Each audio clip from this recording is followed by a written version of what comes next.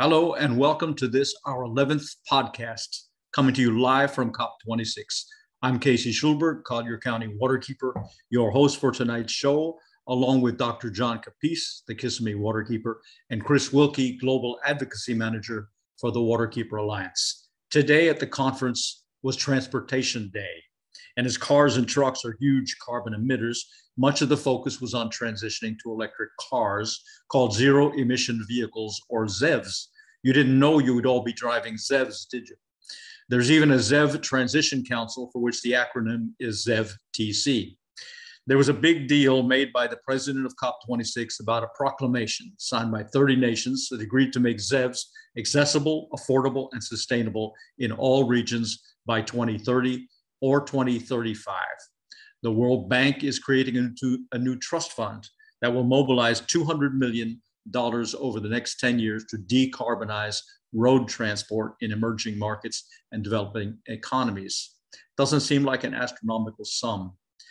19 governments have also stated their intent to support the establishment of green shipping corridors, zero emission shipping routes between two ports. This will involve deploying zero emission vessels and technologies that put alternative fuel and charging infrastructure in place in ports to allow for zero emission shipping on key routes across the globe. That sounds pretty cool. The UK has pledged to shift to clean trucks by committing to end the sale of most new diesel trucks between 2035 and 2040. So this much touted declaration was signed by Austria, Azerbaijan, Cambodia, Canada, Cape Verde, Chile, Croatia, Cyprus, Denmark, El Salvador, Finland, Iceland, Ireland, Israel, Lithuania, Luxembourg, Netherlands, New Zealand, Norway, Poland, Slovenia, Sweden, United Kingdom, and Uruguay. Notice any notable nations that are not on the list? I wonder how you say blah, blah, blah in Cape Verdean. Is it only me, or are we not addressing these issues with sufficient urgency? Nancy Pelosi was here, still is here, so was AOC. In fact, one of our team members, Rock Abujwade, buttonholed AOC and got 5 seconds with her. She invited him to interview her tomorrow, but then got whisked away by her security detail before a rendezvous could be set up. So we're hoping to catch up with her tomorrow. Rock is a pretty determined young man, so he may just get it done. Speaking of legislators, we do encourage waterkeepers to work on policy with elected officials. As Obama said 2 days ago, you have to work in the system while also pushing and mobilizing from the outside. So we want to highlight one such working relationship. Ivy Frignoca is the Casco Baykeeper in Maine, and she has a good working relationship with Maine State House Representative from District 3, Lydia Blume, who is a member of the bipartisan National Environmental Legislators Caucus, and who is here at the COP. I caught up with both of them today, Ivy back in Maine and Julia here at the conference. You can roll the tape. Well, we are really pleased to have two folks with us today. Ivy Frignoca is the Casco Baykeeper, and we also, since we're focusing a little bit on the joint work between waterkeepers and policymakers, we've invited Lydia Blume. Lydia Blume is a state representative from Maine for House District 5, and that's in the town 3. Pardon me, House District 3. And so Lydia is on the ground at COP. So we've asked her to join us for this little dialogue, and she's doing great work. So we'll hear about that in a second. So Ivy, tell us what your top line concerns are related to COP26, what you want to see out of this COP26, and how you and Lydia are working together to drive change. Sure. Lydia and I have been working together to drive change for a number of years now. And what we really want to see is action, not words. We want to know action and commitments, firm commitments to act.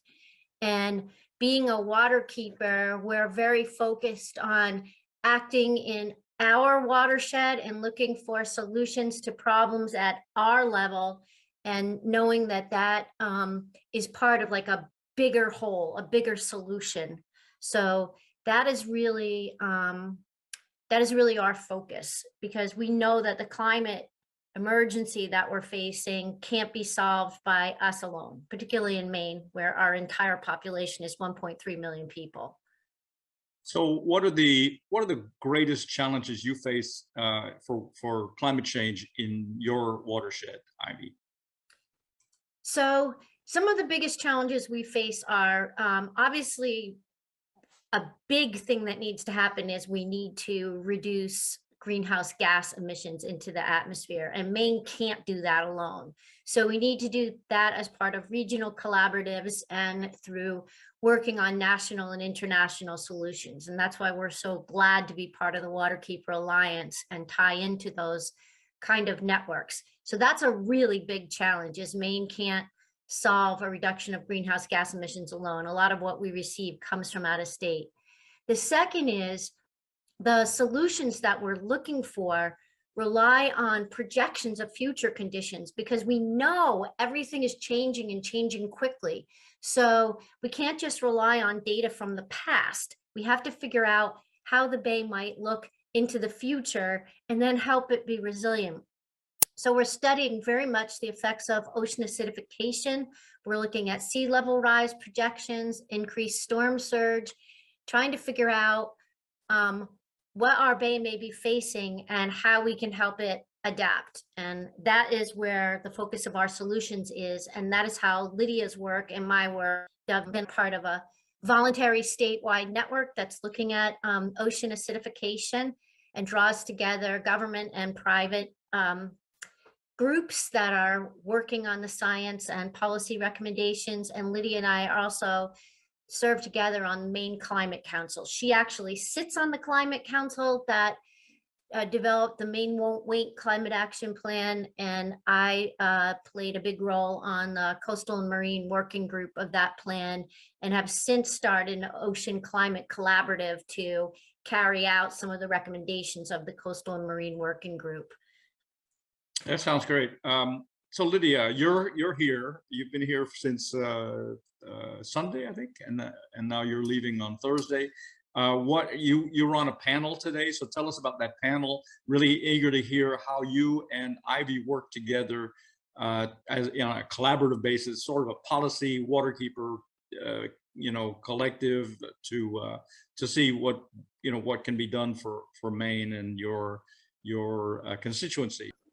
Working with scientists in Maine, including Ivy, it really has revealed how important and how deep our scientific community is in Maine.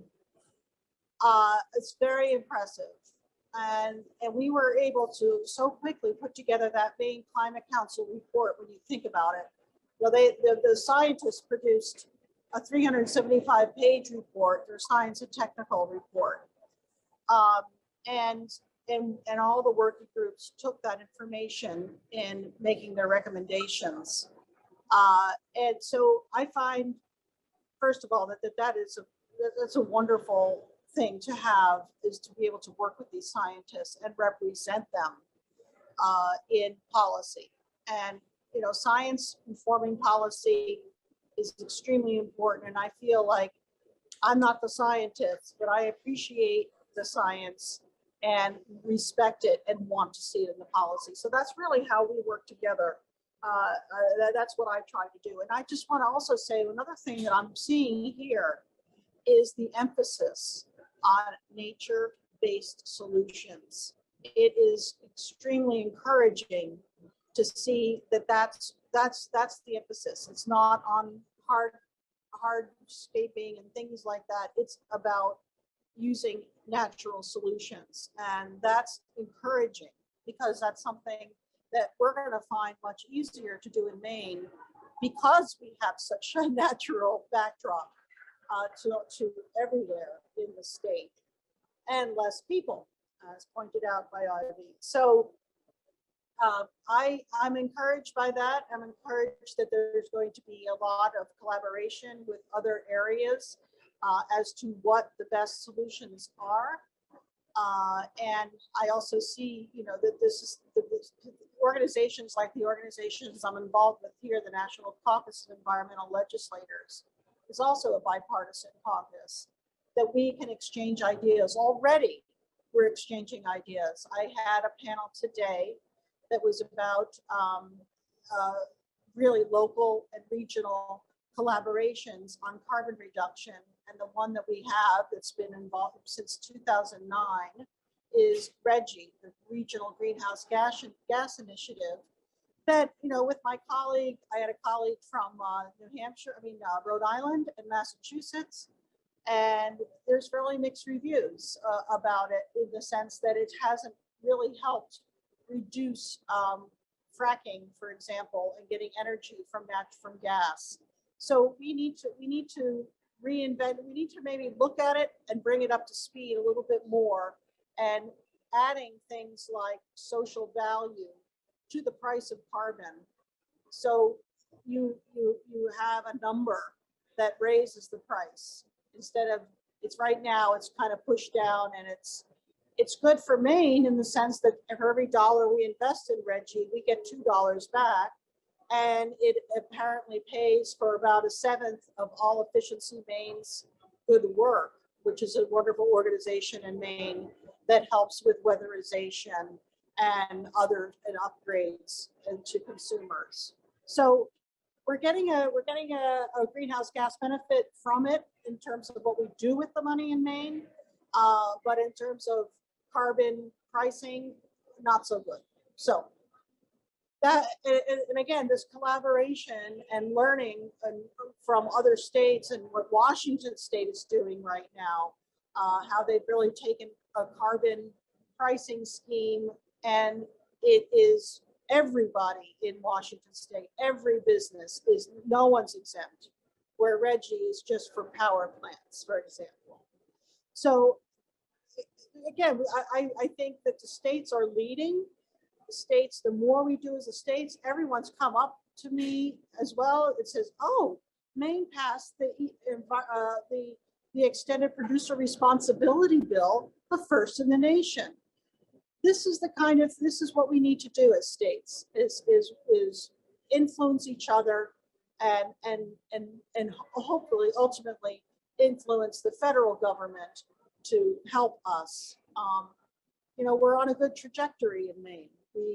We've taken something and turned it around very quickly in the last 2-3 years. It's been really incredible. Yeah, I really applaud that. That sounds great. And the way you and Ivy are working together could be a model for other watersheds, other waterkeepers around the world, because policy is so important. You know, we're scientists. We're largely scientists. We work to get information out about what's going on in our watersheds, but we can't forget the policy angle of it. It's part of what Obama was saying yesterday, how important it is to work through the system as well as working out of the system. I love what Greta is saying, and I love the urgency she's calling for, and the demand to shape up, to jolt the delegates into some kind of action. I think that's really, really necessary. But what you guys are doing is really methodical and consistent and impactful. So yeah, Casey, just to drive that point home, I think what Greta was saying and the youth of today are like, there's no excuse. We need to act no matter what.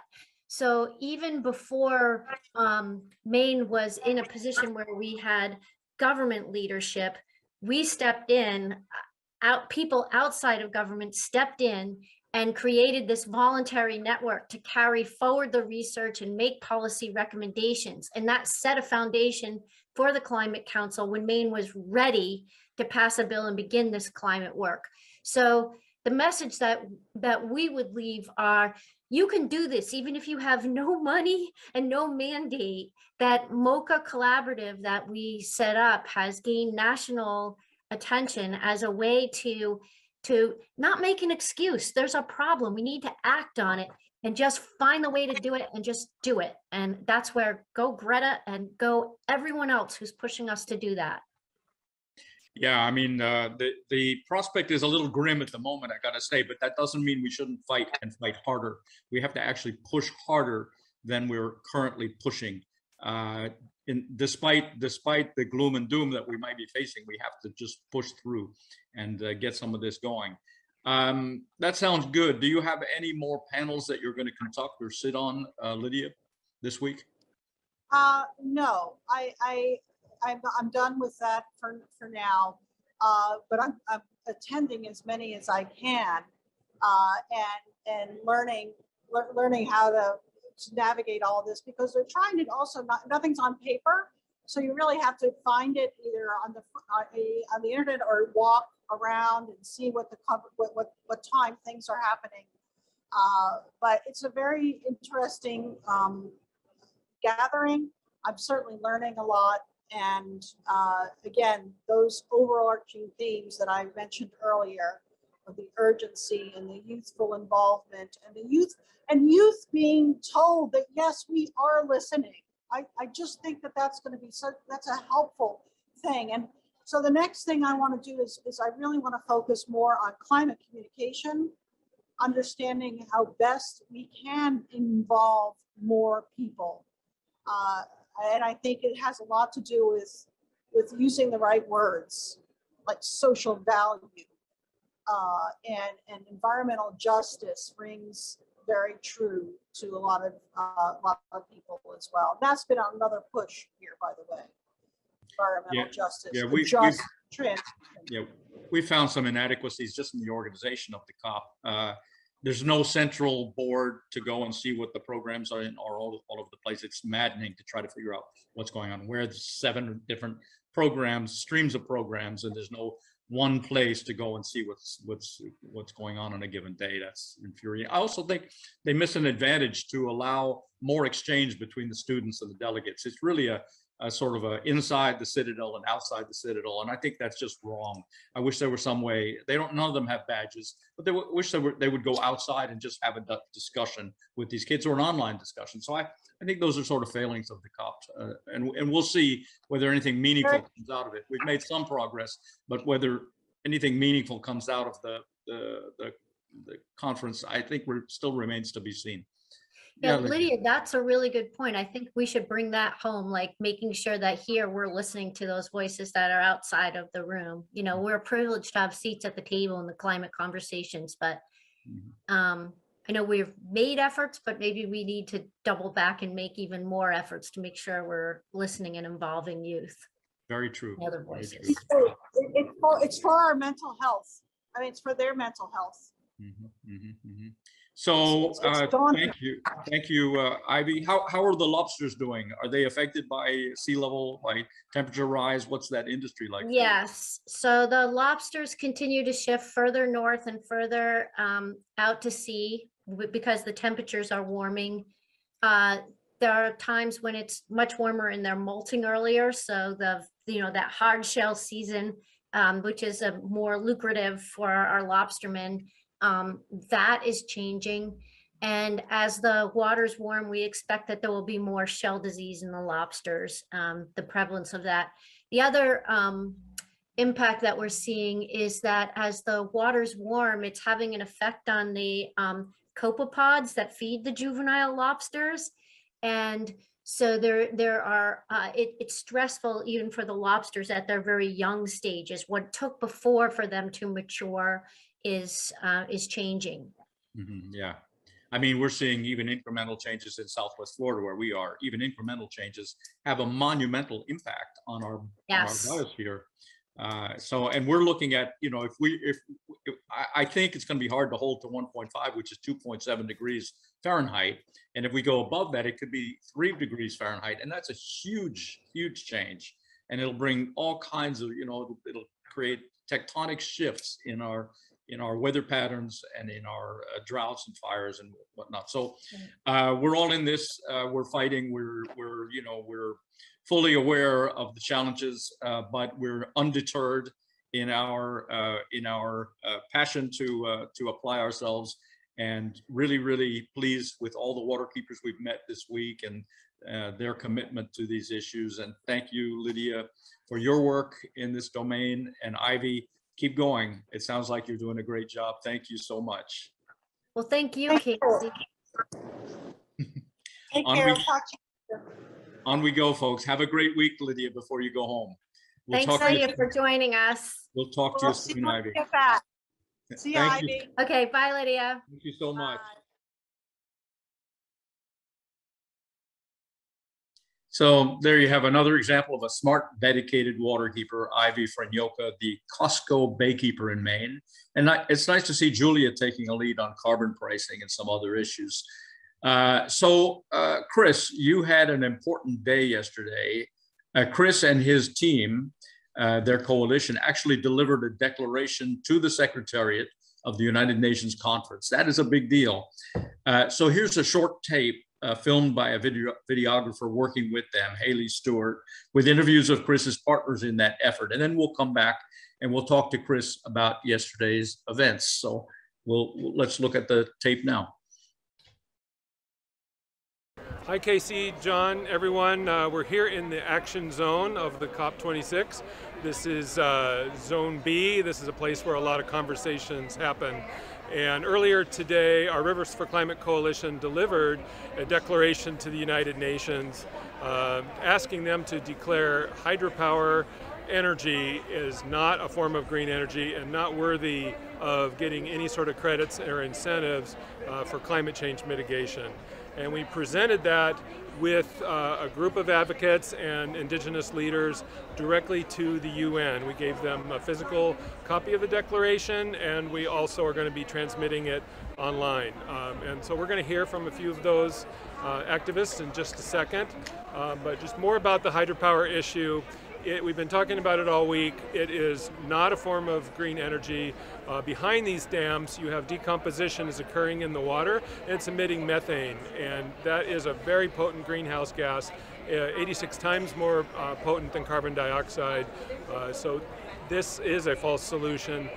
But beyond that, we also know that it destroys climate resilience and destroys rivers. And we can't ask our rivers to bear any more pollution or our river communities. So now we're going to hear from a couple of our activists that are here with us today. Mi nombre es Fernanda, soy del pueblo originario mapuche en Chile. Soy de una comunidad donde tenemos 3 centrales hidroeléctricas. No queremos que se sigan construyendo hidroeléctricas en nuestro territorio, por lo tanto también estamos como pueblo apoyando esta petición. Queremos que la ONU deje de reconocer las represas como energías limpias. En nuestro territorio han generado mucho daño, han inundado cementerios ancestrales. Nuestro territorio está declarado por el gobierno chileno como zona de sacrificio. No queremos más hidroeléctricas en nuestros territorios, queremos vivir como un pueblo libre, queremos vida, queremos nuestro ecosistema y nuestra biodiversidad libre. Hi, my name is Fiona Labar. I'm Métis Indigenous from Manitoba, Canada, and I'm with Waniscatan, which represents northern Indigenous communities who are impacted by hydro development. As many people have said here today, there's numerous impacts on both the climate and Indigenous communities. We're here to just bring awareness to that and have a conversation with Indigenous communities and the people who are putting them in place. There's no communication that's happening. It's being done without any rights or anything like that. In British Columbia right now, Site C is being developed on the Peace River, and if that goes through, 128 kilometers of Indigenous sacred land and territory will be flooded, and those people will be displaced. And their cultural significance to land will be taken away. So we are fighting very strongly to not have that project go through, and that is just one of thousands that are being in the works right now. My name is Paul Wilson. I'm from the Klamath and Modoc tribes in the United States. I'm representing Indigenous communities from the global north and south that do not want to bear the brunt of these false climate solutions. We cannot afford to bear the brunt of these false climate solutions. Climate trading, the carbon offset market are just arms of a new genocide that continue to impact us disproportionately. Indigenous communities represent over 80% of the biodiversity left in this world, and yet you do not see us here in meaningful spaces making decisions. We need to be heard, Indigenous rights need to be respected, UNDRIP needs to be respected, and the countless nation-to-nation relationships that are continuing to be violated need to be reconciled. My name is Weston Boyles, and I am the founder and director of Rios to Rivers. We work to inspire and empower the next generation of river stewards and we work with underserved and indigenous students from ages 14 to 19. We became engaged in the COP when we understood that the United Nations still recognizes dams as clean energy. So countries can still meet their NDCs, or nationally determined contributions, towards reducing emissions by building more hydropower in their countries. And through the work that we've done, we've realized that the amount of impacts that dams have to indigenous communities and the amount of impact that the dams have to the climate just doesn't make sense. Why are we recognizing dams as clean energy, moving forward in this path, when actually that might actually be shooting ourselves in the foot? We may be producing a lot of impact. By lifting up these people's voices, we've been working together here all week with Weston, Paul, Roberta, Tilo, Conrad, Fiona, who else am I forgetting? Fernanda, Paula, and Heike. It's been an amazing experience to see these river warriors coming all the way to Glasgow, Scotland, to give us a sane policy to protect our rivers. We know the rivers are lifeblood of our communities. We know they protect biodiversity, and we know that they're a false solution to climate change. So I look forward to discussing this issue with Casey and John tonight. Until then, we may have a little surprise for you. Hopefully we'll be able to discuss that as well. Adios from the Action Zone at COP26.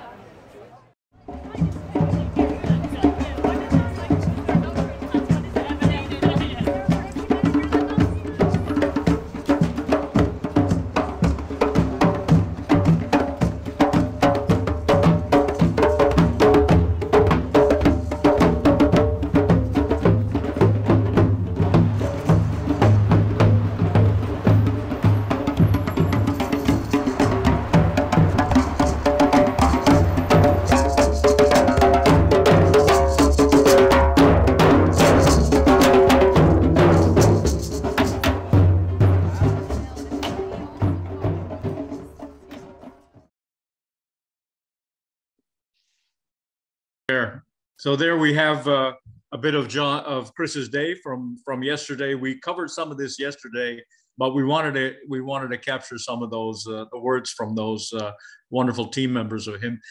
Chris, how did it feel for you? Is your team still in town? They came a long way. Did they feel gratified, or what were their impressions joining you here at COP? I was able to ask a few of them that question. I think this is a meaningful experience, and it is empowering to be on the inside of the COP and to be working with global advocates and trying. I mean, we're all trying to get our voice out there, and to a certain extent, the COP is like the bureaucracy of the COP is like a dam standing in our way. So it is hard to really access the halls of power here, but it's a step in the right direction. I wouldn't want to just be like some of the really dedicated people that are just standing outside the COP with signs that say, do your job. Every single day, those drums and everything that you hear, there's always a contingent out there that doesn't have access to come in. So I'm glad that we were able to provide this experience to bring people inside and to have them get a chance to have some conversations. But none of us really, we're not in the room with the decision makers. We talked about this on a previous broadcast. There's also not much communication between the inside and the outside. That communication is kind of coming from us, the folks that can walk between those two worlds. But I have to think there's a little bit better way. As in the video that you played, the scenes that were in the white room with the backdrop was the presentation actually of this of this declaration to end climate financing for hydropower dam construction. And so Fiona and Fernanda and their pieces were spoken directly to a UN official. And that was a very special moment. We had almost our entire coalition there. I think we had one person that had to leave early. But that was the day, and it took me 24 hours to get that set up, to get someone to come outside of the security zone. We were not even allowed to take pictures to receive that declaration from us. And then it took another 24 or 48 hours for me just to find the right portal to get it submitted. And it turns out there were these two NGO gatekeepers for statements and declarations. We did another request though today, since that video was recorded, there's evidently one remaining plenary session where they're going to announce the submissions from the observer organizations. And it's possible we could get a chance to speak for 2 minutes before the plenary, before the main group of the COP. So I'm not holding out all hope that we will be given that opportunity, but we've requested it because we're very serious. So it was a great experience. It was empowering, but just the bureaucracy that you have to navigate to even make that connection. John and I were talking about it this afternoon. I got to see John Capece inside the COP. That's not a Zoom background. He's actually there. But we were talking about just the calendar and the list of sessions, that it's just ridiculous that it's not searchable by keywords. You have to scan every single day and scroll and scroll and scroll and try and glean what it's about by the title. Sometimes they have obscure titles, but if you could just search hydropower or search droughts or search resilience or something like that, you could actually plan out a whole itinerary for yourself throughout the whole COP and make sure that you are on a track to give you, all the sessions that are most relevant and where the policy discussions are happening around that issue. The titles for the policy sessions are just very obscure. It's like the parties will debate, section 10.4.2c on this day. And if you don't already know what that means, you're not going to try and go to that session. So, I think they have work to do. And I can only imagine what this is like for someone where English is not their first language, or they're not used to navigating such crazy bureaucracies. So I think the COP itself has a lot of homework to do to make it more accessible, both to the delegates, the observers, as well as the folks outside.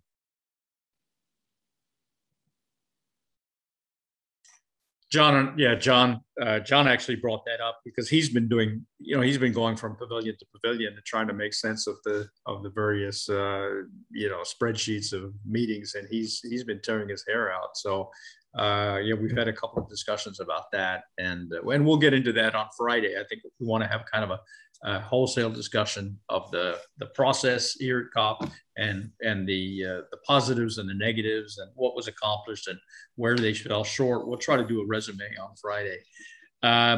John, you are still there. You have Chris joked that you appear to be in the Coca-Cola pavilion. with Actually, the polar this bears. is the Tuvalu Pavilion, and Tuvalu is a small Pacific Island nation. And I noticed it the other day when I was running the numbers on GDP. And at the very bottom of the list of nations ranked by GDP was Tuvalu, with a whopping $38 million per year GDP. So a very small nation, very small economy, but basically the poster child for the disappearance of an entire nation as a result of climate change induced sea level rise. So they tell us where Tuvalu is, John.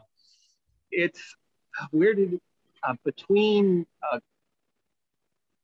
I think Guam and Hawaii. Okay. Is what I think it said. Small But Pacific very, Ocean. very small set of islands. Actually, no, I think it's further south. It is. It was a staging ground for the Tarawa invasion during World War II. So the Japanese had withdrawn from those islands. The U.S. occupied them without a fight and used it as a staging area for the Tarawa campaign. So very small area, very small population, but a very respectable and attention-getting pavilion here in Glasgow.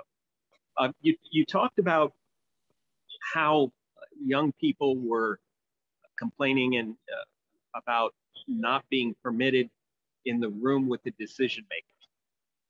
And I'm not, that's a valid criticism, but I'm not entirely sure that the decision makers are in the room with the decision makers, because it is very clear that once the nations send their delegations here, their positions are already well established, what they're going to agree to, what their bottom lines are. The decision makers are back in the respective nations.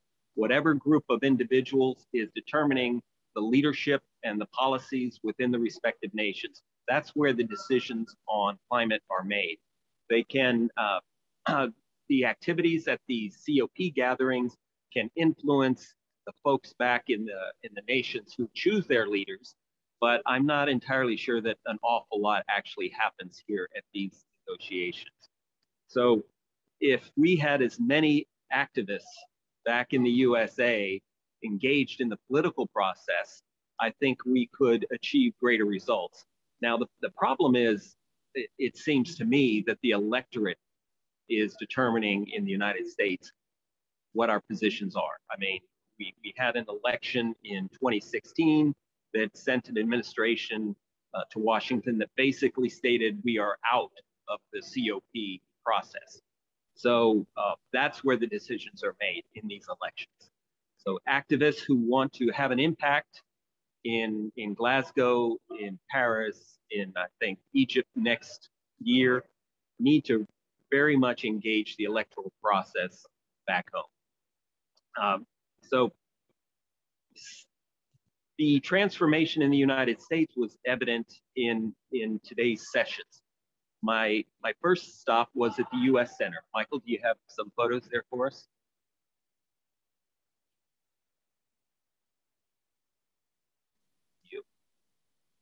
There we go.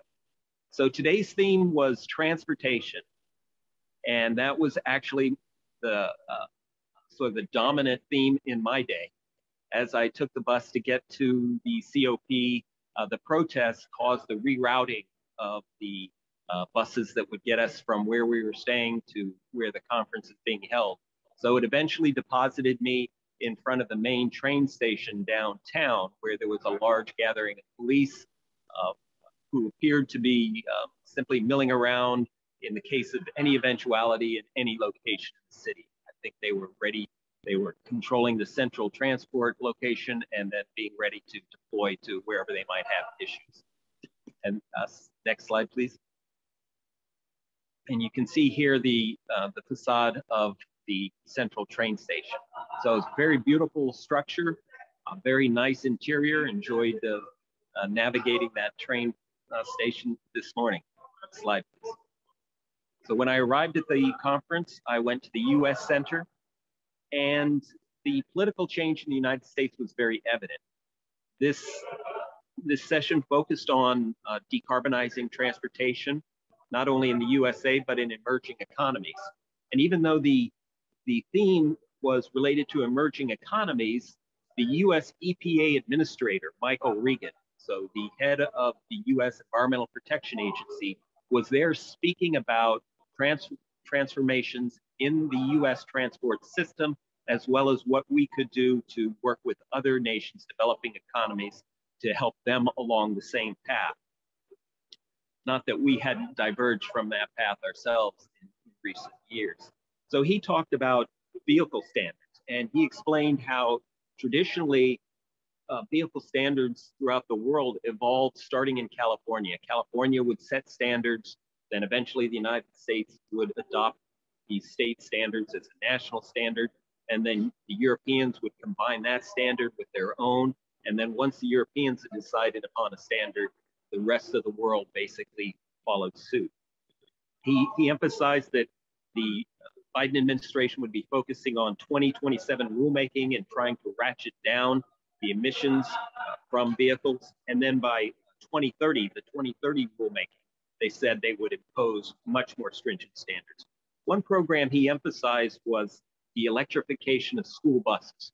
And he said to get that program started, the US government was prepared to fund the deployment of electric buses to free to underserved communities throughout the nation and to the tribal nations. Then, slide please. Yes, here he is, Michael Regan, and he was very enthusiastic and he attracted quite the crowd. Slide. It was a packed house, relatively speaking, and then many more people behind, outside in the corridor, very much attracted by this session. Now you'll notice a little emblem there. You've got the USAID emblem and then the blue NREL. That's US Department of Energy National Research Laboratory, Renewable Energy Laboratory. And that's a very big facility. So they had representatives at this session as well. Slide. Then after the EPA administrator, a woman who is in charge of programs at USAID spoke. And USAID is traditionally focused on food and development assistance to various nations throughout the world.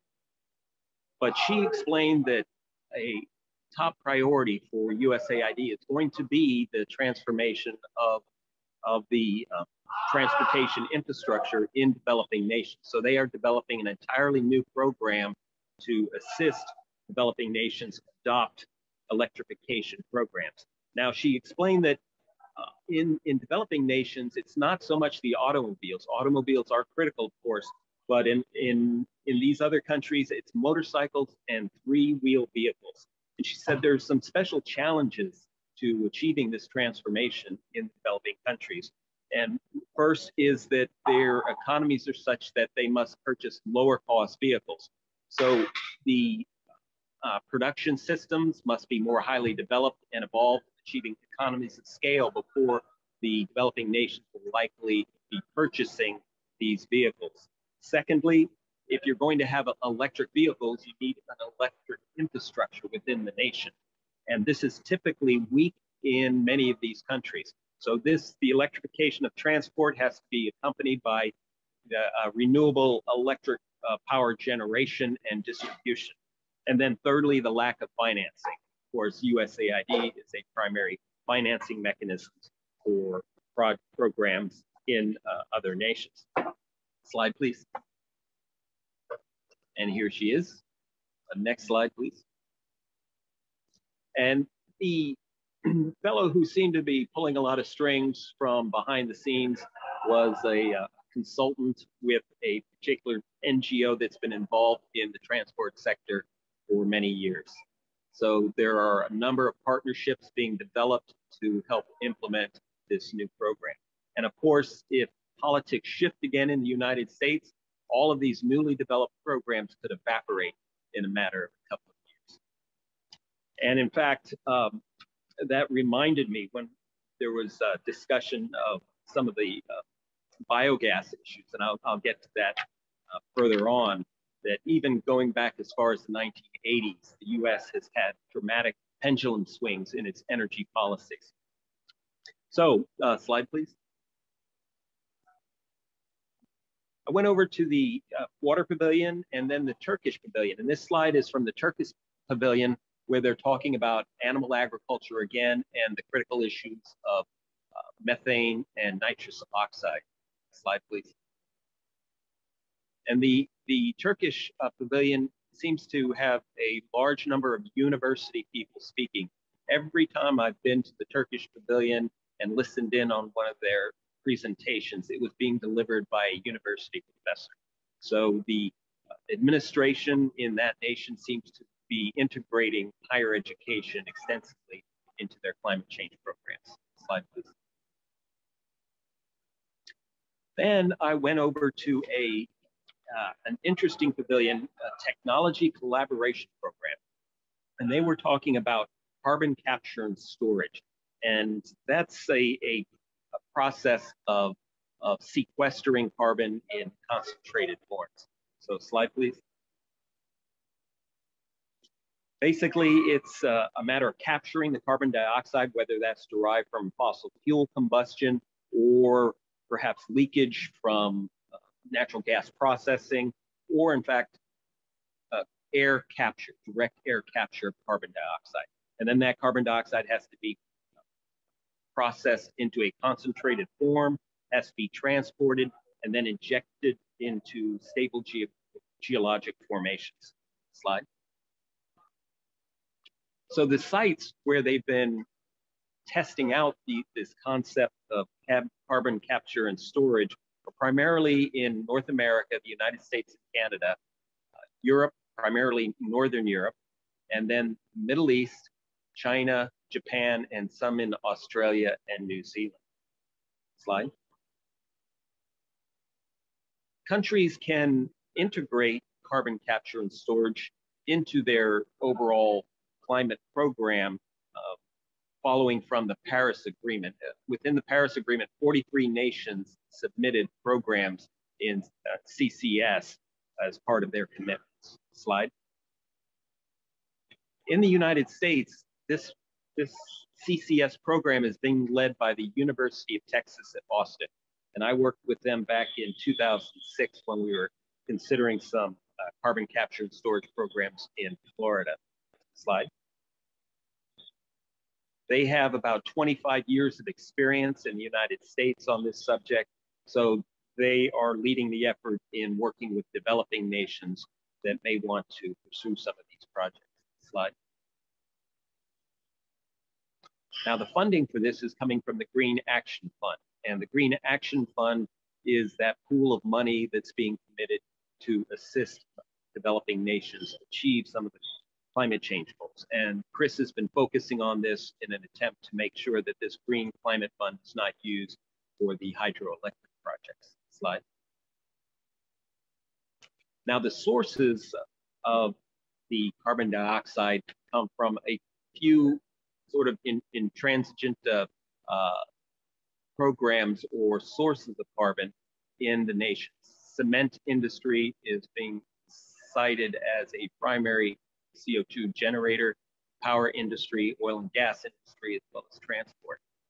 So CCS is only looking at sectors where transforming them to renewable energies is unlikely or impractical at the current conditions. Slide. A professor or PhD from Nigeria described their programs. Since they have a huge oil and gas production industry in their nation, they are seeing it as being unlikely that they will eliminate those anytime soon. So CCS is an option for them. The Nigerian presenter also introduced the Minister of Environment from the nation of Nigeria. So Nigeria was well represented at this session. Slide. We'll skip this slide, thank you. Then there was an example from the Caribbean. And the Caribbean was talking about how they bring in liquefied natural gas, and there's a lot of leakage and capture and some issues associated with that. And they were looking at carbon capture and sequestration relative to a lot of expired or depleted oil and gas reservoir formations. So that's a sort of a special case and probably limited quantities in that particular example. But Nigeria, much larger case, major oil producer. Slide. Then I went at the end of the day to the cryosphere for sort of a reality check. And that's always disappointing when you hear the Arctic and Antarctic scientists speak. because they always invariably return to the paleoclimate record. Slide, please. And what this perspective gives us is an indication of what the long-term implications of our current actions are likely to be. Slide. This was a graphic demonstrating the speaker's experience with CO2 levels. She cited how her grandmother was born in 1898 when CO2 levels were at 295 and how today they're at 417. So just a couple of generations, we have dramatically increased the CO2 content of our atmosphere. Slide. Their main point was citing two examples, the Paleocene-Ecocene thermal maximum, when CO2 concentrations were elevated upwards of 1,000 to 1,500 parts per million in a relatively short period of time, over perhaps 1,000 years or so. And we are currently on track for 500, and so it's not a direct example, but the point that they're trying to make is that you can elevate the CO2 level in the atmosphere, but the system takes a very long time to respond and reach its equilibrium point. So even though you may elevate your CO2 concentrations in the atmosphere and then decrease them, the system may still respond as if you had elevated them for a much longer period of time. So in response to the 1,500 to 1,000 part per million, the temperatures, the global temperatures increased by approximately 8 degrees Celsius. So whereas we're not on track for 1,000, we're clearly on track for 500, perhaps 600, and therefore could see a very significant temperature increase that would play out over thousands of years. The second example they provided was the last interglacial period, about 125,000 years ago, but that was a solar forcing. In other words, changes in the amount of solar radiation was the driving factor for that transformation. So it was a very interesting day, focused on transportation, but including many other discussions at the various points. Casey. Kind of head spinning to see all this going on and to try to make sense of it and try to, pare away the details and try to get some kind of understanding of the prospects for tackling these issues and getting a hold of it. It's a good tour again, John. We learned a lot of stuff. Chris, do you have any comments on what John has shared with us? Sure. Yeah, I was intrigued by what you had to say about the carbon capture and storage, because we partnered with a coalition that came out against that earlier this year. And so I would like to learn more about it. But essentially, as we understand it, that the technology right now does not work at scale. It doesn't work at the anywhere near the diversity of carbon emissions where they come from geographically, and it's kind of being touted as a gee whiz thing that that the industries are courting the government for in order to allow them to keep emitting now, while they ramp up this new technology that's going to save us later. And we're still on track for 2050 net zero because we've got this new toy, and it's called carbon capture and storage, and it's also factors into plastics manufacturing and things like that. So, and then there's also the concept of additionality. Are they using carbon capture around the edges while we still are burning fossil fuels in the foreground? Did they talk anything at all about challenges of scale or financing or economics around this, or is this all sort of white lab coat stuff still? Well, I sort of bailed out of the session back to go meet with you before the end, but it's been my observation when when I look at the numbers associated with this, it becomes largely impractical on an energetic level, because we're getting diminishing returns on the fossil fuels that we extract. It takes increasingly greater amounts of energy to extract a barrel of oil from the ground or natural gas. And then you're imposing a whole nother thermodynamic cycle and industrial cycle at the tail end of that, to capture the CO2, to find the CO2, to transport the CO2, to re-inject the CO2. So again, you're diminishing the energy return off of those fossil fuels. So at a certain point, the numbers just don't work out. And I agree with you that it's likely only a subsidized option for the continuation of fossil fuel industries in nations that are unlikely to make the switch over. And Nigeria might be one such example, a country of 200 million people sort of on the edge of economic survival, with their primary export being fossil fuels. So for them to end that revenue stream immediately, or in their eyes ever, may be impractical. And one way for them to perhaps reinvest some of their profits from that, or to attempt to extract foreign aid from other nations to subsidize their oil and gas industry, they may be pursuing carbon capture and storage. Yeah, I find that a kind of a slippery slope. I mean, we were approached, we have an abundance of blue-green algae in South Florida where I am.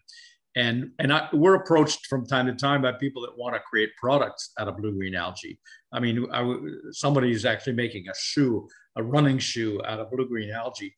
And my concern is always, well, once they have that production line up and running, what happens if they run out of resources? So it's kind of a co-op thing. The people who are engaged in that industrial or commercial activity are going to want more and more of the product, and we should be curing this on the front end instead of trying to correct it on the back end. I'm not even sure it's practical.